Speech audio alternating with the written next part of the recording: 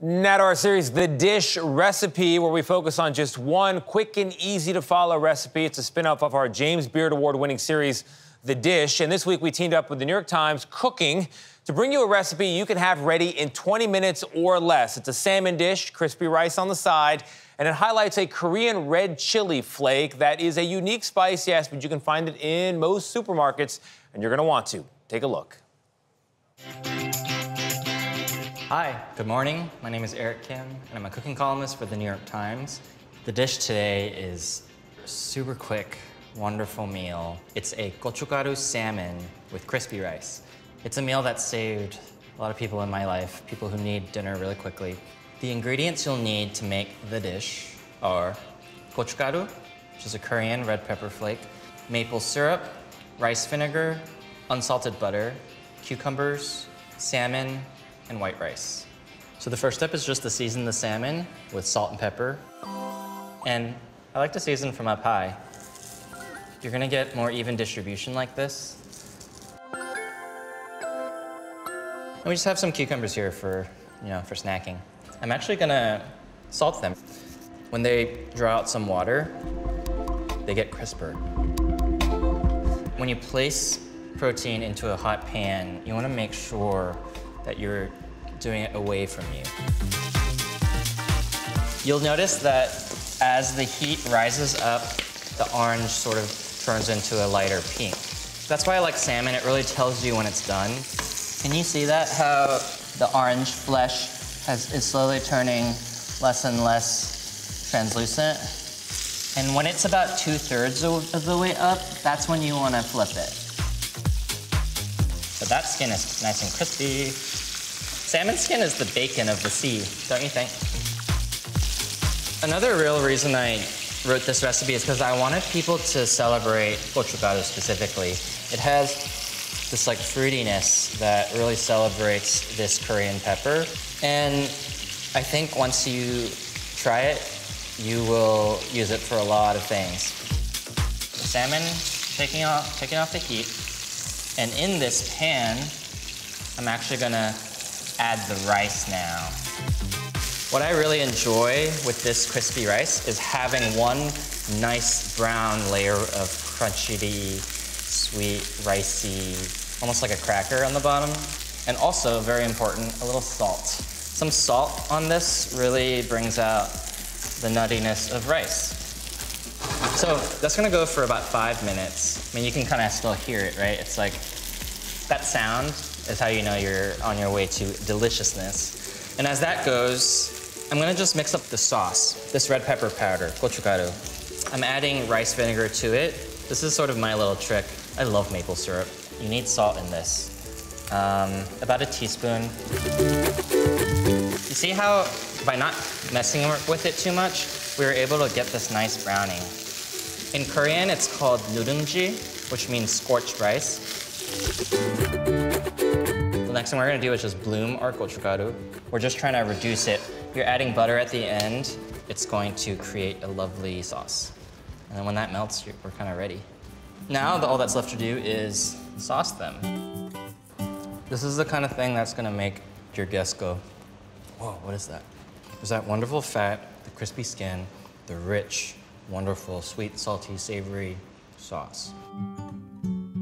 I really think this was just a banger of a salmon dinner. I hope it introduces you to Gochugaru, and I hope you love it. It's time for our delicious new series, The Dish Recipe, where we focus on just one quick and easy to follow recipe. It's a spin-off of our James Beard Award-winning series, The Dish. This morning, a contributor from New York Times Cooking shares a one-skillet recipe that she loves to make with her kids.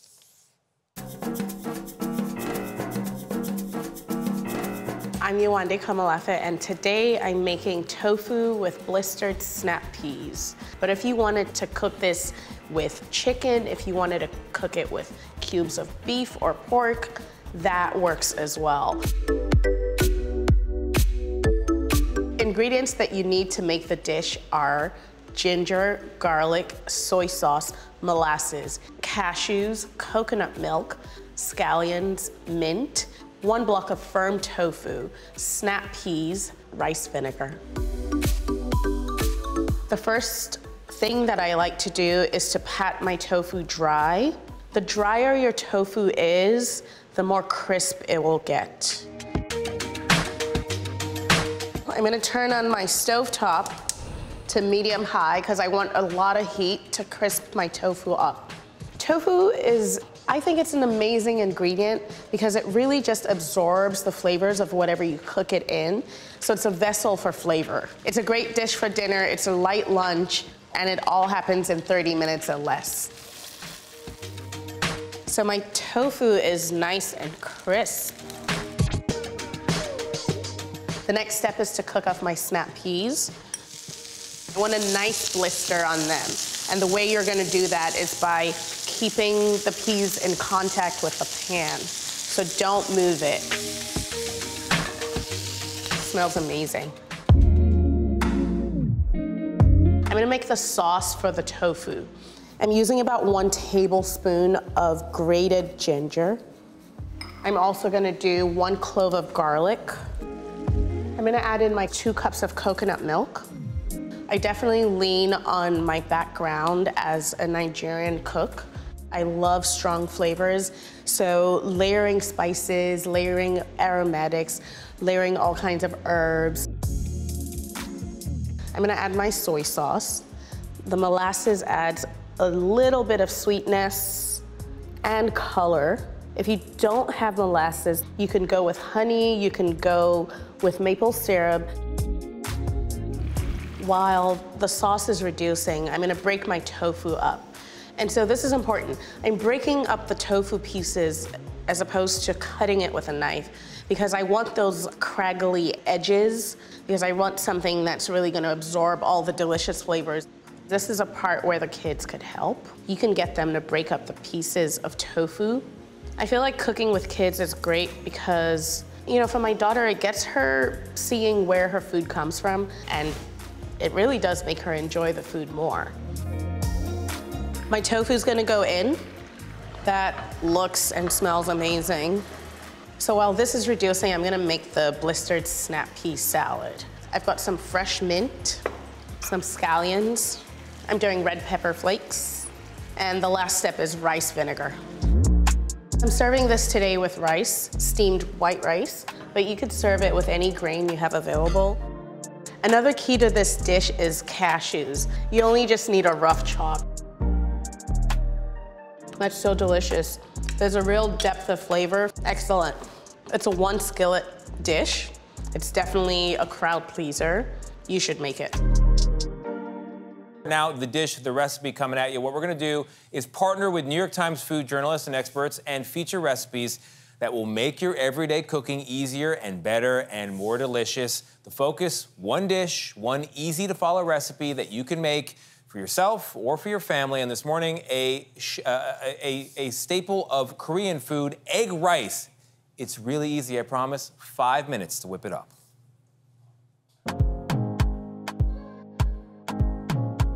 Good morning, my name is Eric Kim. I'm a cooking columnist for the New York Times. And I'm really excited today because the dish is a really, really easy 5-minute egg rice. This is called keranbap in Korean. It's just a fried egg with some leftover white rice. The ingredients you'll need for the dish are soy sauce, sesame oil, eggs, butter, white rice, and some seaweed. Pan's getting hot. I'm gonna add the butter. I like to use it as the cooking fat because as the eggs cook, in that time, this small amount of butter will brown a little bit. And it's the browning of those milk solids that gives you an extra oomph of deliciousness. And then just 2 eggs go in. It's okay if one of them cracks. You're gonna mix this all up anyway. I'll show you. Gorgeous. In here is the soy sauce and sesame oil. All of these like buttery soy sauce, sesame oily drippings, I really think of them as the sauce for the rice. Egg rice is truly something that I eat multiple times a week. The final step is really just mixing it all up, and it will all finish cooking off the heat. And you want that wonderful, like, gooey yolkiness. And I'm gonna shower the kim right on top, like a huge nest of it. That's what my mom used to do. It seems like a lot, but it's not. It will, you know, this stuff like really shrinks down. But think of this seaweed as the seasoning. It's a really lovely experience. I love this dish. I wish there was more to it, but that's egg rice.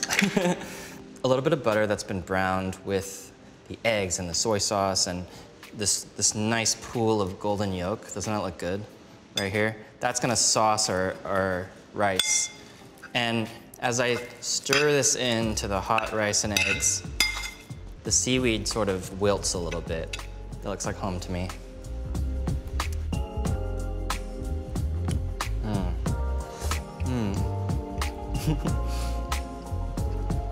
I love eating a bowl of this. It's so comforting. It's egg rice, and it is divine.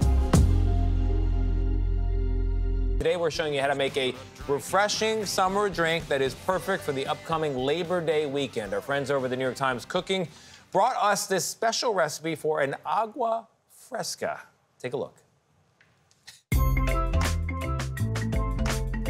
Good morning, I am Yewande Komalafe. I'm here at the New York Times, and today I'm making a cucumber agua fresca. An agua fresca is a drink that's popular all across Mexico and Central America. And this is a really refreshing drink that you can drink in the daytime. You can, of course, always add alcohol to turn it into a cocktail. The ingredients you'll need to make the dish are cucumbers, limes, mint, sugar, salt, ginger. Really simple, really straightforward. I'm gonna grab my mint. I'm crushing the mint with a little bit of sugar. I feel like that releases the mint oils. I'm just doing that with a fork. This is gonna serve about 4 people. 2 if you're like me and really enjoy this drink. I can really smell that spearmint. So now I'm gonna add a cup of hot water, and I'm gonna add the salt.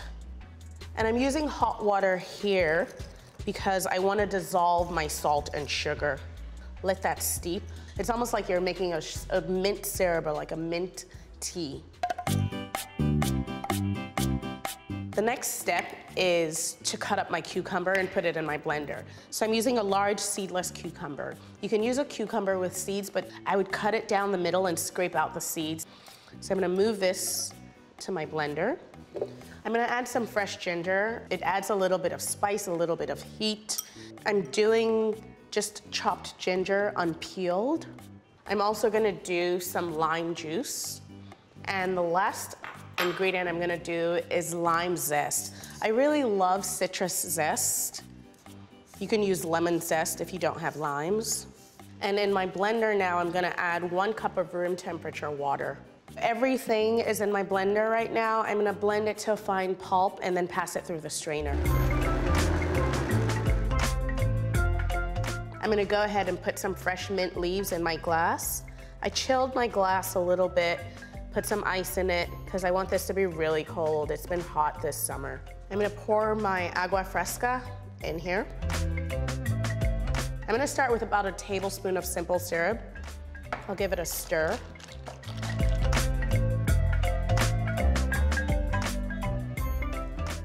That's really good. It's so refreshing, it's so light. And that's it. You have a drink under 10 minutes. If you want to add a shot of alcohol to this, I think it would be really good with vodka or gin, but you know, the choice is yours.